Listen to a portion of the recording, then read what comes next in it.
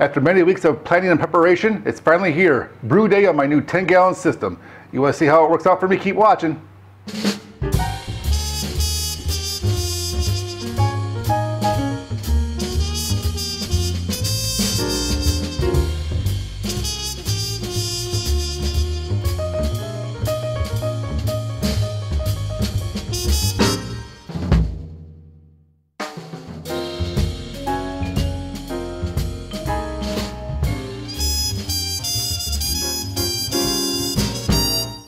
Hey everyone, welcome back. So this is the culmination, this video, and this brew day of months, or let's say several weeks at least, worth of planning and preparation to upgrade my 5-gallon brew house into a 10-gallon brew house. Now I've done a number of DIY videos out there on this topic in a playlist. If you've not seen this yet, it's a 5 to 10-gallon brewery upgrade project playlist. I'll put the link down below. Go check that out. I do some DIYs for mash tuns, immersion chillers, and a hot liquor tank. I even talk about my new 20-gallon custom kettle by Spike Brewing, which is just below the table here, just below the camera, off camera. Don't worry, I'll show that to you as well. But this system is the system that I chose to brew on and make for my own preferences. Everyone's got their own personal preferences, right? Some of you more advanced brewers have really fancy rigs. I've seen them out there. It just makes me drool looking at them. But truth is, I think I said in a past video, I'm more of a closet brewer, meaning I got to put everything away basically back into a closet when I'm done. I don't have permanent space for brewing. So I had to design my larger brewery with storage in mind. Right, so keep that in mind. I've only got one burner, and I bought a chugger pump. So I got one pump, one burner to work with here, folks. And I know a lot of you folks have multiple burners and multiple pumps and permanent systems, which really are cool. They are, but it's not for me. I don't have the space for it. So please, for those advanced brewers who see what my primitive system is like, please forgive me. For those newbies who are learning how to brew for the first time, you and I got something in common here. We're going to walk through this first usage of this new system in a real brew day today. I'm making an American Amber Ale, a recipe I just sort of made up out of thin air. I've never made this recipe before. I don't really care. I'm not doing the video for the recipe and to share that with you. I'm here to share the actual brewing setup and how I use it. So if you have questions about the Amber recipe, I can answer them, but it's not the focus of this video. So without further ado, let's move on and let's get going. What you're looking at here is my brew house design, conceptually showing all the steps along the way. So as I designed the equipment and components here, that I wouldn't forget something along the way, some important step, because I've got years of doing my brew the same way over and over again, and this is a very completely new way of brewing for me at least. So I got step by step showing from vessel to vessel, with a pump in the middle, and which fittings and parts are required. So yeah, I am an engineer, folks, by education and experience, so it's showing here, I know, right? But this is what I did to help me figure out and walk through the process in my mind to make sure I didn't forget anything today. What you're looking at here is the centerpiece of my new 10-gallon system, folks.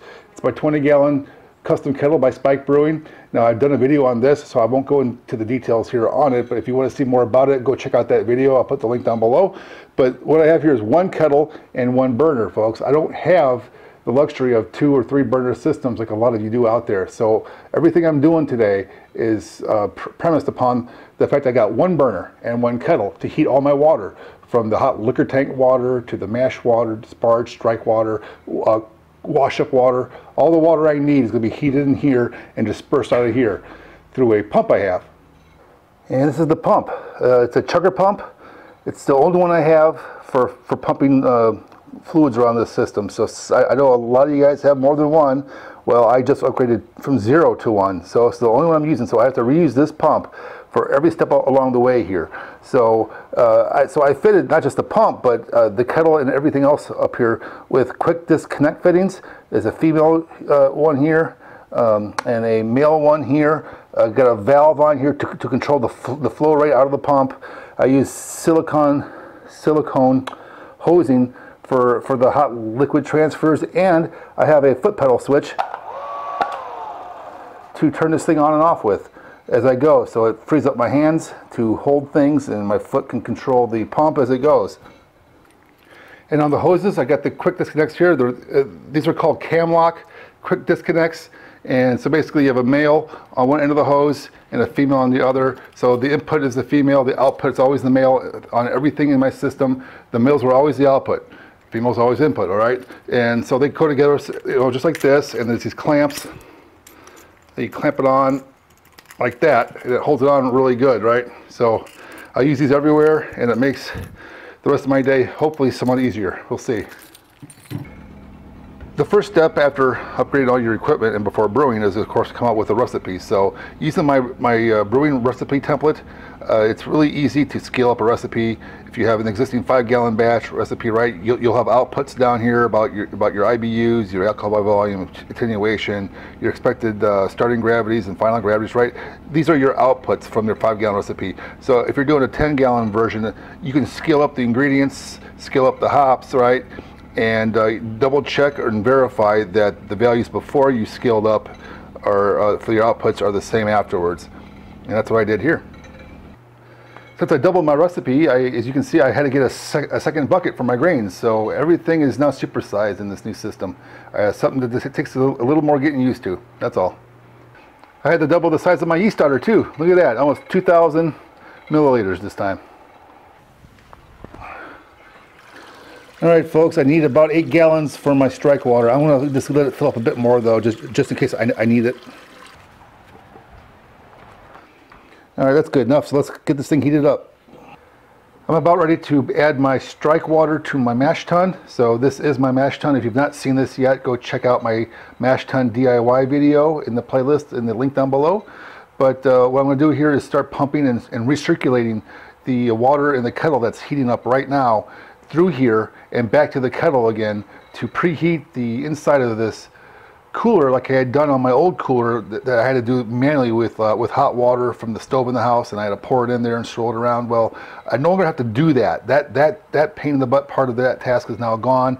I'm going to use the pump to my advantage, recirculate the water in here, get it up to the proper mash temperature, and we'll be back. All right, here we go, the first use of the pump. Open up the valves.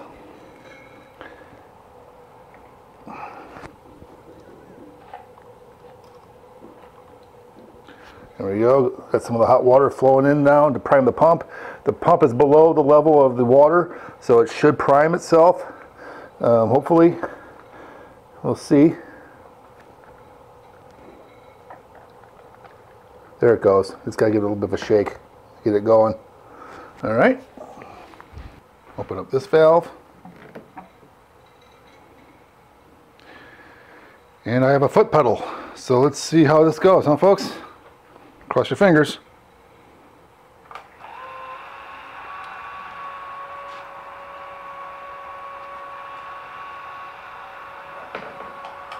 Oh, we got a little bit of air in there still.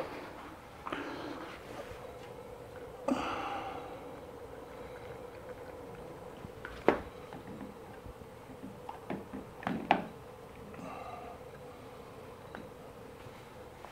try that again.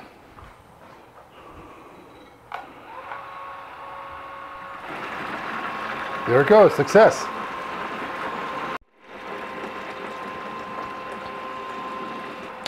So while it's filling up, how I'll know how many quarts I put in is via this homemade measuring stick that I've made already. It's got gallons and quarts written on here, all the way from 1 gallon down here to 9 gallons up here with quart increment marks. So for this brew I'm making, I think I need about 7.5 gallons. So I'm going to measure this just like a dipstick, like I did in my old system, until it gets up to that right level, and then I'll turn the pump off. All right, it's right at 7 gallons. About another half a gallon more. And there we are, folks, just a tad over 7 gallons, just like my spreadsheet says to do. Beautiful. My strike water is now at its temperature. I think it's 164-ish degrees. I'm going to go ahead now and add my grains in.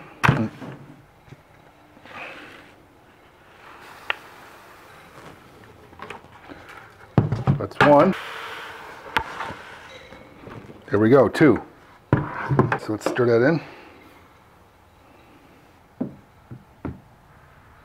153, 154. Okay, a couple degrees off, but oh well, I'll take it. Let's go ahead and close it up and let it mash. All right, folks, now that the mash is going on for the next hour, I'm going to go ahead and fill up some more water in here to heat up from my hot liquor tank.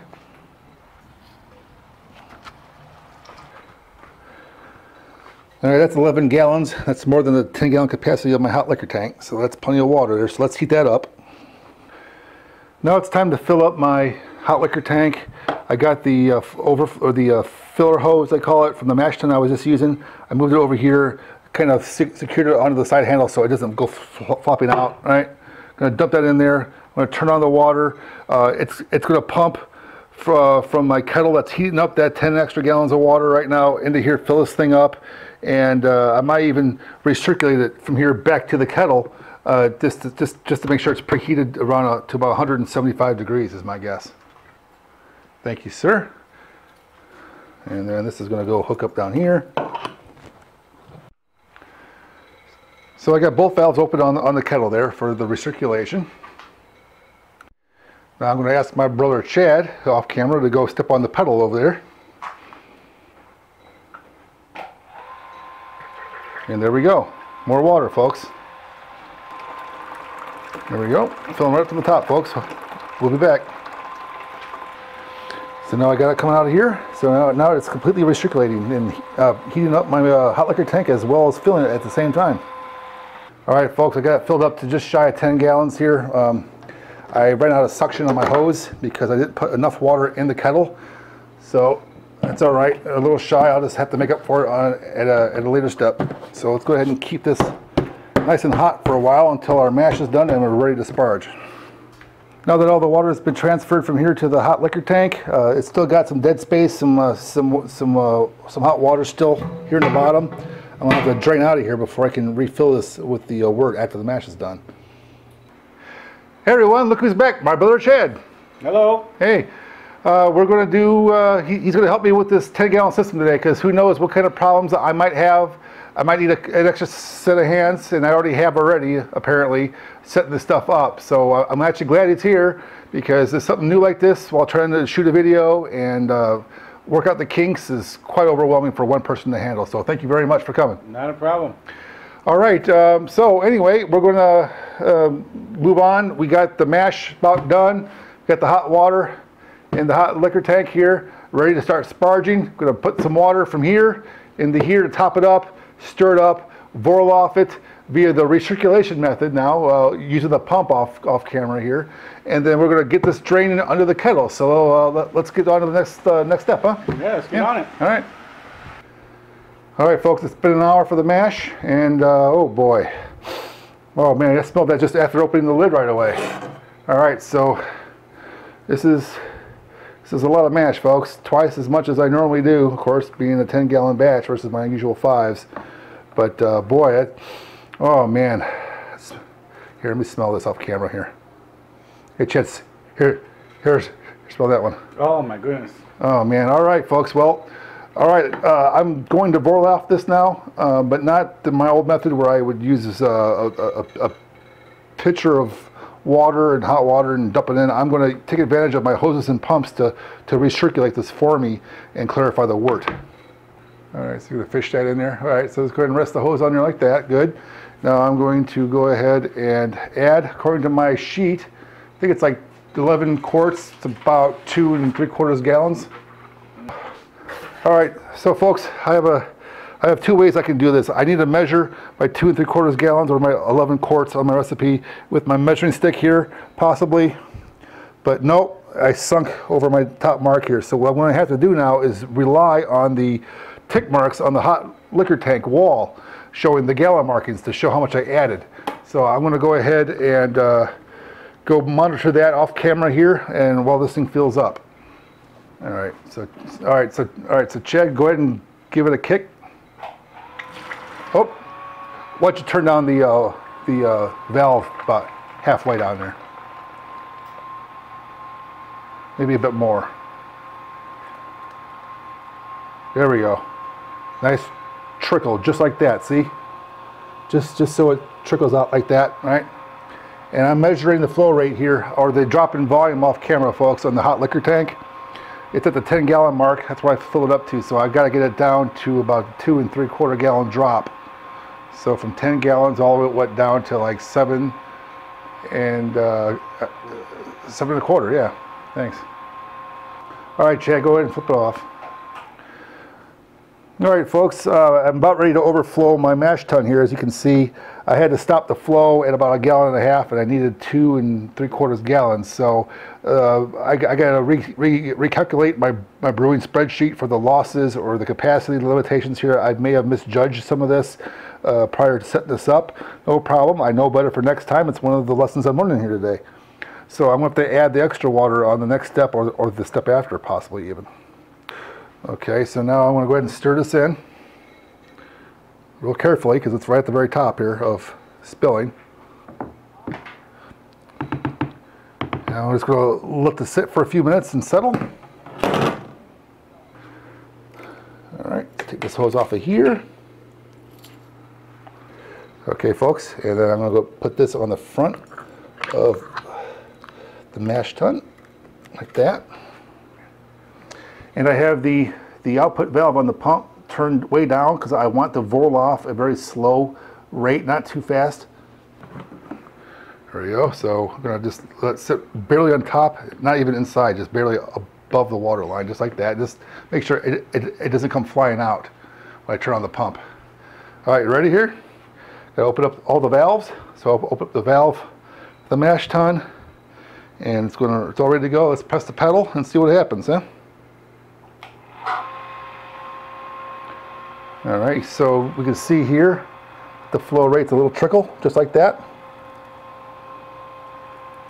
And it's pumping very clear wort, or that's just water, looks like. Yeah, there's still water in the hose, that's right. All right, so there it goes. So now it's changed color, see right there. All right, so let's go ahead and let that roll off for a bit. All right, so lesson learned here, don't leave the hose unmonitored. The hose just about flopped out of here and spraying fresh wort everywhere. So thanks to Chad, he caught it and put it back in just in time there.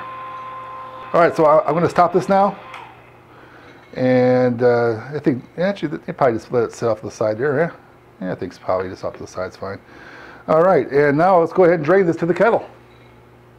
All right, folks, it's time to go to the kettle now. So I'm going to take my hose, come across the camera, don't mind me getting in the way, and I'm going to dock this into the female. Quickly. Yeah, real quickly, because see, it's about ready to overflow here, just like that. So I'll shove you in there like that. And there we go. So now I got a flow from here into the pump, from the pump back into here, and I'm going to drain it with some pumping action here. So let's get her done, huh?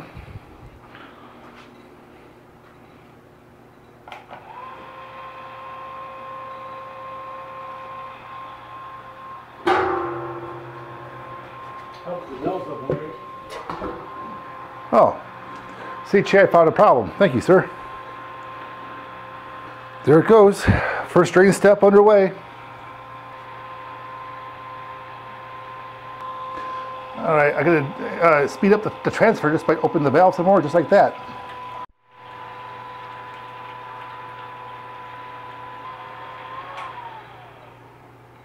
There we go. I'm gonna turn that off and do this second sparge. All right, so this is closed. This is the input, so I'm going to take this off of the output here, move back over here, and put it on the input of my hot liquor tank. Now you got a pretzel going. And that's okay, I don't mind that so much. And now I'm going to take the output from down here, put it back on top of here. So I have to close this valve. It's not that hot. I can separate this really quick before it spills too much. Bring it up and back through. Chad, want to walk around the back and give me a hand there? Thank you. And weave it through the, yeah, there you go. All right, so I turn this on now. Open this up so it lets some air in, so it breathes. It's all flowing. I got the pump on okay over there. So now remember, I need to measure volume that I added here. So what I want to do here, Just take a little look here on the marker here. I got about 8 and almost 3/4 of a gallon, almost 8.5 gallons even, maybe possibly. So I'm going to drop down. I'm going to add another 29 quarts. It's about another 7.5 gallons, I think it is, according to the spreadsheet. So let's go ahead and do that. Let's add our 7.5 gallons. And so I'm going to make that measurement there, and we're going to drop it all the way down and fill this thing up. So Chad, you want to do the honors? Here, hold on a minute. Let me stand back here and make sure this hose doesn't go flying out when you do it. So go ahead and hit it. All right, there we go, folks. You might want to turn the valve down a little bit so it's not such a jet.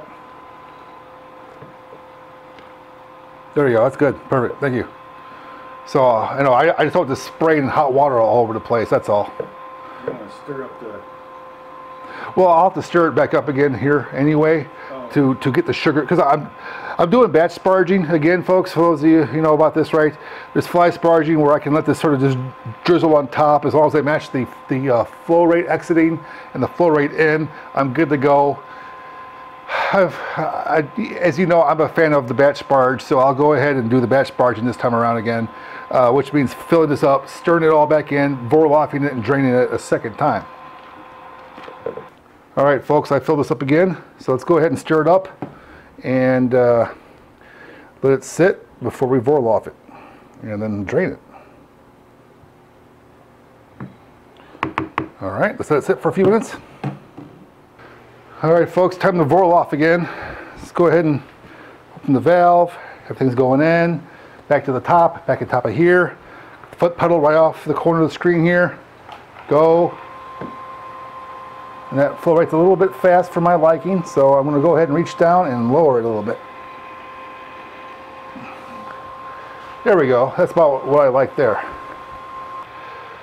All right, folks, I'm doing my second drain step here. I got it recirculating from the outlet of the mash tun down to the pump, up to the hoses back on top again, and a small trickle, just like I would if I was doing my own vorloff with a pitcher or a measuring cup, like I was doing in my old videos. So we're going to let this recirculate until the wort runs clear, which is starting to already, but I'll give it a couple more minutes. All right, let's give a little check here. It's looking pretty clear to me. There's no chunks and husks or anything. It's not really that cloudy, or not cloudy at all, actually. I think that looks good. All right. Go ahead and turn this off and get draining again, huh? All right, folks, time for the next draining step. Open up the valves. This one needs to be open. That one's already now opened. That one's mostly open. Everything's ready to go. Let's go ahead and drain it to the kettle, folks. There it goes. It's dropping. Watch it spin. All right, folks, so I have some readjusting to do for my brew house setup, because I already know I'm down several quarts on my mash tun. Apparently I must have something wrong with how I measured my mash tun capacity, because it did not hold as much as I thought it did, and as a result, after 2 draining steps, I've only got a tad under 13 gallons and I need 14 and a half. So now I'm going to have to put some more hot water back in here and do another third step, unfortunately. Hey Chad, how's it going there? Oh, it's going. It's pretty good. It's topping off the water here and doing a third run. So the problem is, let's see, go around this way. So the problem was, again, for some reason I got to figure out how and where, but I misjudged either the dead space somewhere or the quantity of the capacity of my mash tun, something along the way, where I still had about 2 gallons of hot liquor tank water still needing to go in here, and this thing had been filled up for both the first and second drain. So I have to go back and revisit that later, but no problem. I still had the hot water still in the hot liquor tank, so we did a third step here. We're stirring it in, we're letting it sit now again. We're going to vorloff it like the first 2 steps, etc., etc., etc. Not a problem. It's still going to be beer. No problem. Just got to figure out what went wrong later. All right, so okay, so folks, I want to pour the contents of the hoses into the kettle as well. So I've moved the height of the pump higher so we don't splash wort everywhere. I'm going to go ahead and want you to lower that down to more like this level here, right? There we go, right? So that one's, all right, so there we go. So now we can just sort of dump this into the kettle. All right. Whoop. All right. Gonna hold that for a minute. Actually, we probably put it down here and actually coil it up. All right, now this next one, this is done, and ready to pull that one off? Yeah, whenever you get. Okay, there we go, ready to go. Nope, got it? Oh, she's coming. Yep, there we go. Let's dump that one in there. There we go.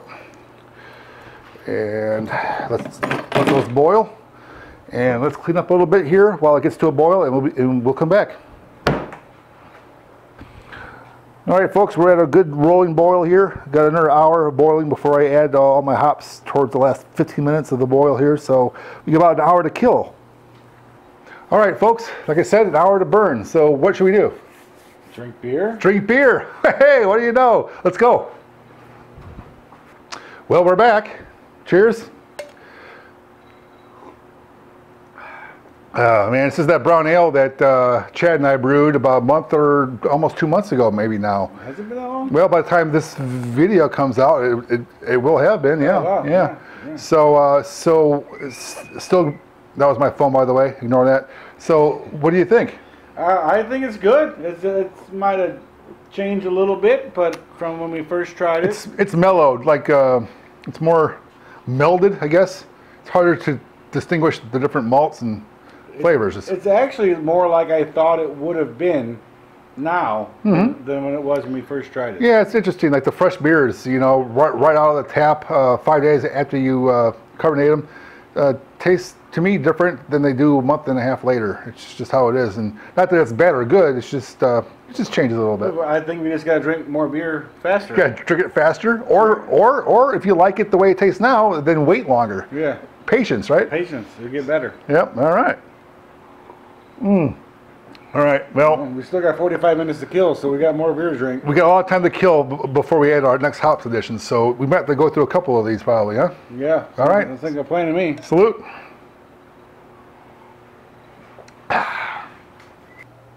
All right, folks, we're at the 15-minute mark. It's time to throw in another hops edition for my recipe, as well as, well, 1 to 2 Whirlflock tablets, boom, boom, and my new do-it-yourself immersion chiller. That's going in there to sanitize. All right. And my goal here is to spin this counterclockwise because my whirlpooling will be done clockwise. So this will sort of be like a counterflow chilling method with immersion chiller, basically, with the flow going, the whirlpool going this way and the chilling water going the other way. All right, let's recirculate it too.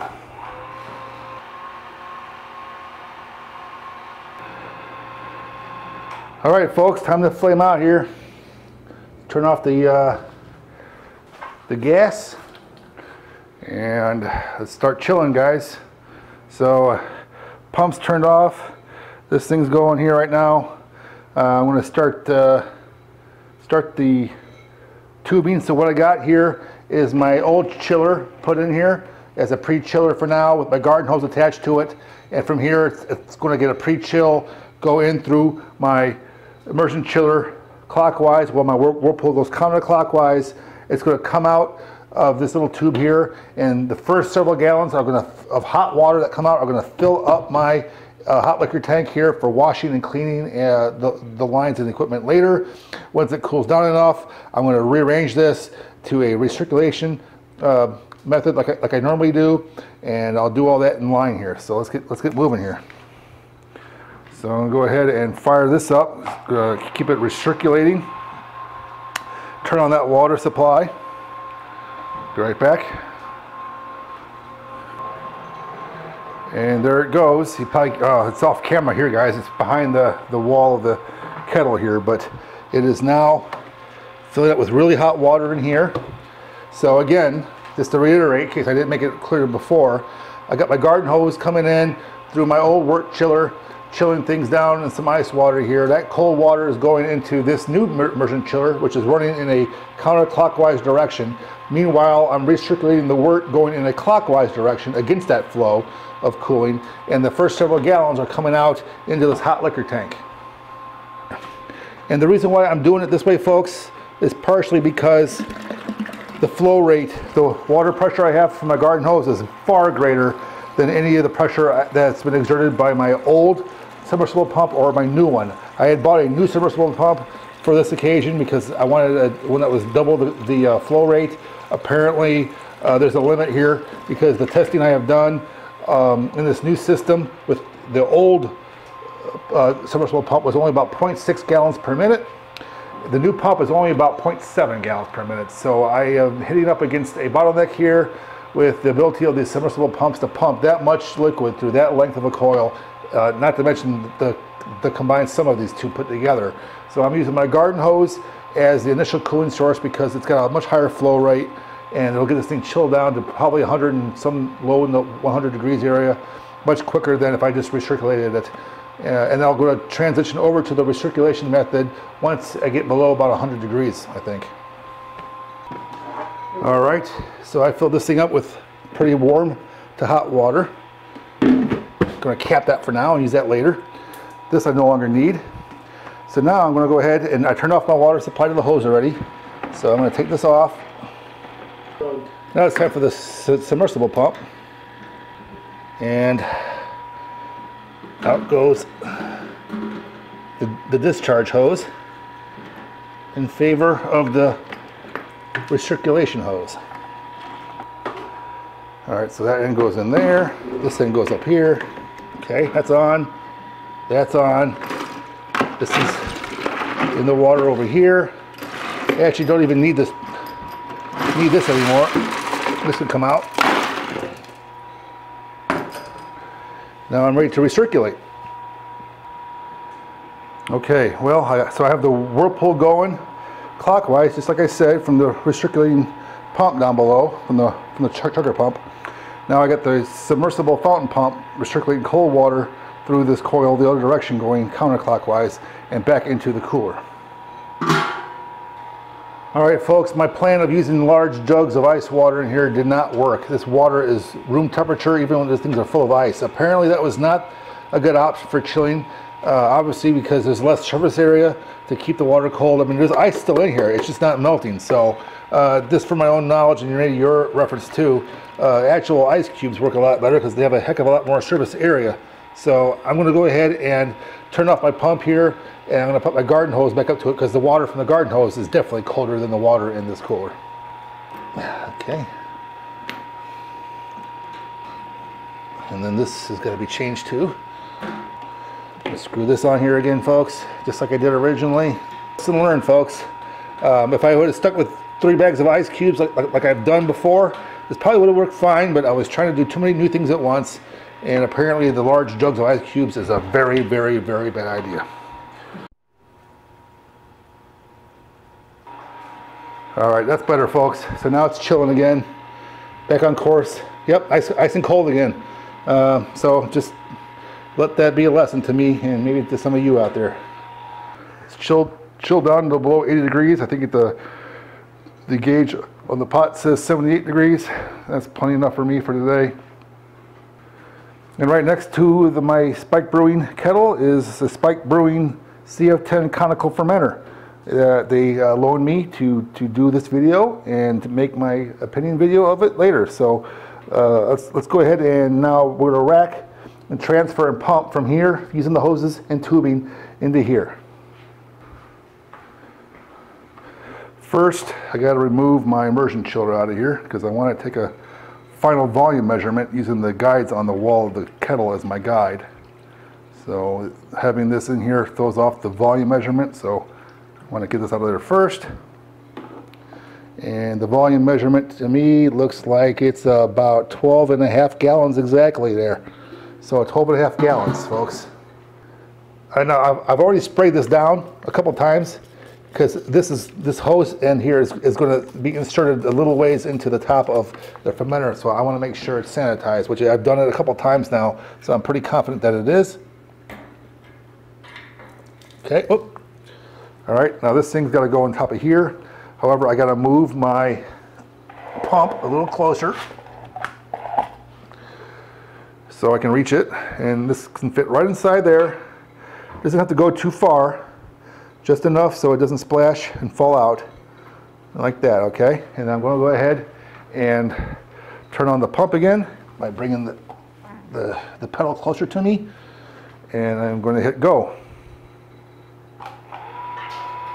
Just like that. So right now it's draining out of the kettle over here and all into here, and it's splashing and aerating, which is exactly what I want it to do. I actually want it to splash. See the hose there? It's coming out really fast. I want it to splash. I want it to aerate on its own. I'm going to go ahead and oxygenate it anyway, just to be sure, but this is definitely helping me out with that. Oh yeah, I see trube, folks. It's in the center of the pot, just like I had hoped. This is looking pretty good for me, guys.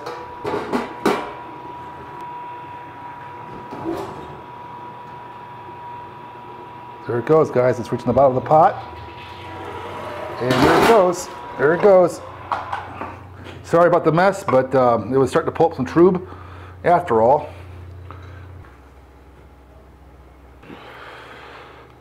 Okay, it's all wiped up. Now, it's hard to see in there because there's foam though, so I'm going to let it settle for a little bit, and I'm going to come back and check the volume level in just a moment. Alright folks, as you can see, the whirlpooling did have some effect. Much of the trube did collect in the center after all, and my pickup tube down here did start to pick up some trube that was still loitering around the edges, so I had to stop the flow, so there's still more liquid in here than I originally planned on leaving behind. Now in the future I could actually tilt this little pickup tube up a little higher and avoid that probably some more at the cost of some lost trube or some lost word along the way. But I'll decide upon that later. Alright, just for good measure folks, I'm going to oxygenate anyway, so let's go ahead and fill her up. Alright folks, that's a few minutes of oxygen as well as the aeration from splashing in there. That should be plenty enough. Another advantage with the 4-inch opening over the smaller one is that it's a lot easier to pour in your yeast or your yeast starter, so that's awesome. Alright. Alright, I'm going to put this back on with the silicone seal still there.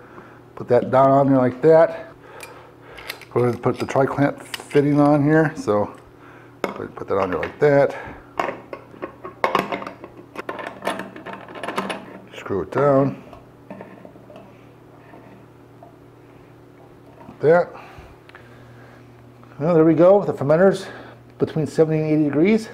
Hopefully it will drop a little bit lower than that. I'm going to put this thing aside in the garage and let it ferment. Alright folks, it's time to clean. I got my orange hot liquor tank filled out with some PBW mixed in with the hot water that I collected earlier.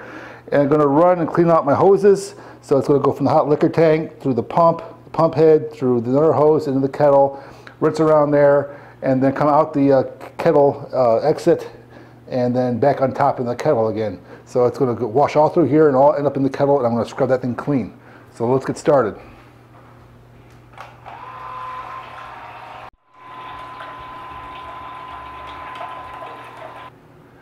All right, folks, the brew day is over. Chad was a huge help today, right? Yeah, I'm glad to be here to give you a hand. Yeah, a little bit more complications than I thought I would, you know, with the hoses and keeping the cavitation of the pump at bay. Adding a bleeder valve to that line would have been a good move in hindsight, but there is a workaround. It's just a matter of moving hoses around to work out the air bubbles. Adds more frustration, but it worked ultimately, right? Yeah. Yep. And I also needed his hand with reminding me to open or close certain valves along the way. As many valves as there were around here and hoses, it was really easy to get confused, at least for my first time doing this, until I become accustomed to it, as to which valve to open and when to close. Even if you think you know, all of a sudden you look down and say, oh, I thought I opened that, and you have to open it really quick. So that's one of the things that I've learned today. But overall, it was an interesting experience. It did add a little time to our brew day from when I was doing 5 gallons, but I would probably say a lot of that goes to the time it took to set up the camera and film all these shots in this video. That added a lot of time. I agree. So anyway, that's it, Chad. What do you think? I mean, I think we'll have a good beer. We actually had a little taste test in our hydrometer sample. Yeah. That's the color. It's not quite amber. And I drank all that, yep. But hey, you know, yeah, but it was quite delicious. I think I have a good combination of hops and grains in this one. So anyway, thanks for coming, Chad. And for having me. I'll have you over, or I'll bring some beers over when the beer's done in a few weeks, and we'll have a beer. Yeah, all right, cool. Thanks, man. Thanks, Larry. Yep, ciao. Thanks for watching. Be sure to check out other videos on my YouTube channel, and don't forget to subscribe.